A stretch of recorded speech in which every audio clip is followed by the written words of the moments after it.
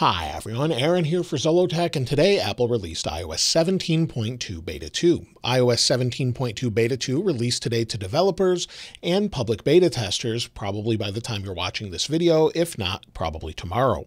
Now, if you want to jump to any specific features or maybe bug fixes or more, be sure to check out the links in the description for the chapters. Now, along with this, Apple also released a bunch of different updates, such as iPadOS 17.2 Beta 2, watchOS 10.2 Beta 2, and many others. Now, as far as the overall size, you can see here that we have 748.8 megabytes. That's on my 15 Pro Max. It was about the same size on all the other devices here. Now, let's take a look at the build number and talk about what's new. So we'll go to Settings, then we'll go down to General, then About. As you can see, the build number is 21C5040G. This latest update adds new features and changes and also adds a modem update, which will hopefully help with overall connectivity. We'll have to check that in a few days, though. Now, as far as new features, the first thing has to do with the camera. If we scroll down to our camera settings, so we'll scroll all the way down, go into camera, and if we go under formats, within formats, there's a new option for spatial video for Apple Vision Pro. It says record spatial video with remarkable depth for viewing in the Photos app on Apple Vision Pro. For best results, keep iPhone in landscape orientation and stable while recording. Video is recorded at 30 frames per second at 1080p.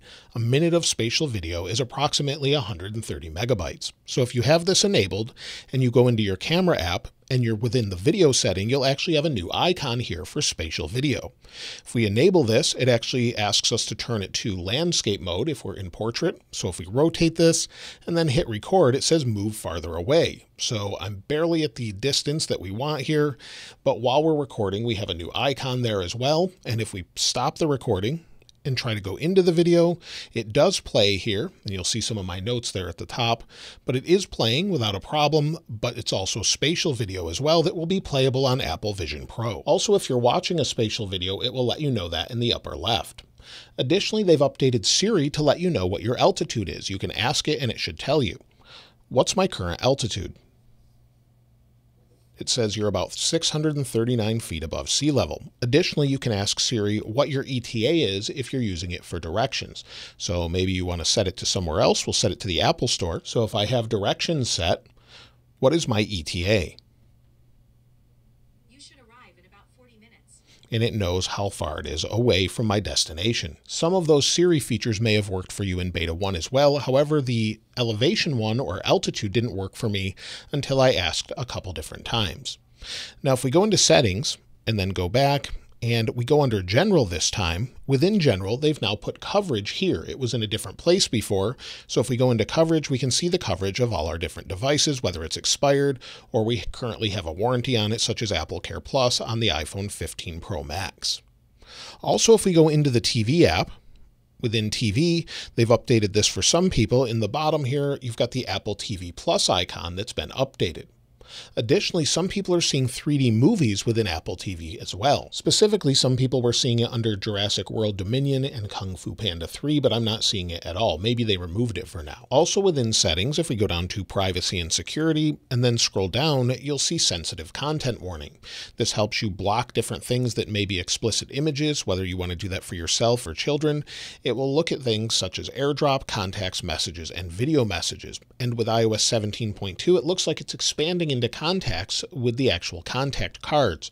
So if there's maybe an explicit image there, it will blur that out in case you don't want to see that first. It will do that for your children and more. So you can enable this or disable it. It's up to you. Also, if we go into messages and maybe someone replied to us in a message, we can press and hold, and some people are seeing the option to speak here again. So that was a feature we had before. It looks like it's returned for some users. Let me know if you're seeing it as well. The first time you go back into News after installing this update, you'll have a new splash screen that says Welcome to Apple News. Tap Continue and it loads. I'm not sure why that pops up, but that's something that's new there. Additionally, if we go into the App Store, the Apple Music for Artists app was updated today, and if we scroll down, you can see the latest version that was released 3 hours ago, at least at the time of filming this video. It says view how many listeners you have in real time, which songs they're playing the most, and minute-by-minute look at listener activity over the last 48 hours. So if you have music within Apple Music, you can see some of your analytics here a little bit more. Now, additionally, if we go into the release notes, there's some fixes here as well as bugs that are still remaining. So if we go into feedback, if we go into the latest notes, and I'll place those in the description as well if you want to check those out, you'll see a bunch of resolved issues and known issues. But if we continue to scroll down, you'll see one in particular I thought stood out for personal hotspot. It says they fixed an issue where certain Android devices might not be able to connect to iPhone personal hotspot due to a known issue with older Android network stack code. So that's been resolved if you're trying to connect an Android device to your device as well. So that's something that's been fixed, as well as a bunch of other small fixes for developers. Some are larger than others, but one thing that they've fixed that I'm really happy about is in the journaling app. Our suggestions are now working properly, whether that's recents with music or just photos and more. Before, I would go into this and it would just say the word suggestions and nothing would show. So that's something they've been updated with. And then we can tap here and add these to the journal. We can allow it to use music, songs on repeat. It says, do you appreciate something different each time you hear these songs? And you can write about it. So all of the suggestions seem to be fixed this time around. One thing that's not fixed, though, is still the notification bug. So you'll see it just jumps in, something we keep seeing over and over. Additionally, my weather widget says it's unavailable for some reason. I have all of the permissions allowed, but when I go into weather, it works. But when I go back to the home screen, it's not working for me. Now it's working. So before I tried this over and over, and it seems to be a bit of a bug, but they should have fixed that in the previous update. Now, we don't know if this update brings the charging fix for the BMW issue when you're wireless charging or other cars or anything from iOS 17.1.1. It probably does, but we don't know that 100%. We also know iOS 17.2 is supposed to fix the issue with Wi-Fi, and hopefully that's resolved, but we'll have to check that out in a few days with the follow-up video as well. Also, the keyboard bug is still an issue for some where it just doesn't show up. It seems to be working fine in this beta so far, but before it wasn't for some people. Another thing I wanted to mention briefly is that Apple is working on iOS 18, and according to Mark Gurman, they finished the first round of betas, and there were a lot of bugs, so they've paused work to focus on bugs this time around. Now, we've heard this with iOS 17 before, but we didn't really get any confirmation from any leakers that that's exactly what they're doing, and it seems this time around Apple's focusing on making sure it's more stable than before. Hopefully that carries through to the final release next year in September. Now, as far as overall performance, so far it's been performing fine. I've had no slowdowns whatsoever, no stuttering, just using this regularly right now. But again, this will take a few days to measure that and see what it's like. It seems to be nice and smooth and fast, and I would expect the same on older devices as well, whether that's an iPhone 11, scrolling is nice and fast, and everything else, just like you would expect. ProMotion seems to be what you would expect as far as that goes as well. Heat in general is normal as well. It's not overly hot, although you do need to give it a couple days to process things in the background. It feels a little warm to the touch, but barely warm at all, and it seems to be what you would expect there as far as heat. Nothing is overheating. We're not having a burning hot back of the phone. It's much better than it was before. As far as battery life, we'll go into settings. If we go back into general, and then about, you'll see we have 38 cycles of the battery. That's not bad considering I've been using it full time with the exception of testing 2 other phones. And if we go down to battery and battery health, you'll see we're still at 100%.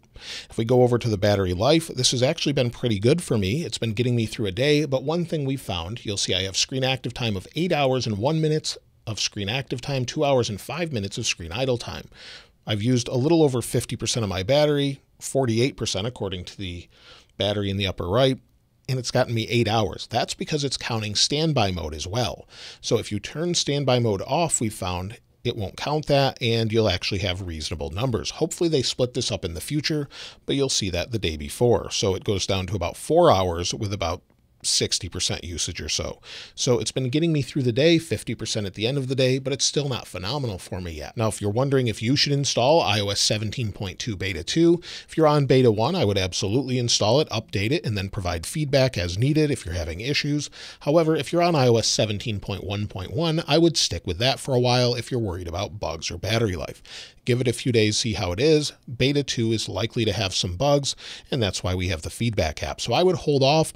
I'll talk about it on the weekend as far as how it's going overall. Now, as far as iOS 17.2 Beta 3's release date, well, we expect a final release of this update probably in December, probably around the week of December 13th, but with the betas, we could expect that as soon as either next week or the week after. We're not sure if we're still on a 2-week cycle. Hopefully it's next week and we get a few more, but it's likely a couple weeks out until after Beta 3, so we'll have to wait and see as far as that goes. We could also get an iOS 17.1.2 in between sometime if Apple has additional bugs they need to fix. They haven't mentioned anything as to whether or not the iPhone is fixed as far as rebooting at night. When it comes to benchmarks, I did run those. I ran those twice, and it's actually pretty good. 2,922 for single-core, 7,240 for multi-core. If we take a look at the history, you'll see again I ran that twice. It's higher than what we had with Beta 1, so definitely a little bit better. You'll see iOS 17.2 Beta 1 here with 2,904 compared to 2,922. Again, 7,240 for multi-core, 7,130 on the older beta. So it's a little bit better, and I just ran it, so that's a good sign. It seems to be performing as you would expect. Now, if you've found anything else in iOS 17.2 Beta 2, I'd love to hear from you in the comments below, and I'll link this wallpaper in the description like I normally do. If you haven't subscribed already, though, please subscribe, and if you enjoyed the video, please give it a like. As always, thanks for watching. This is Aaron. I'll see you next time.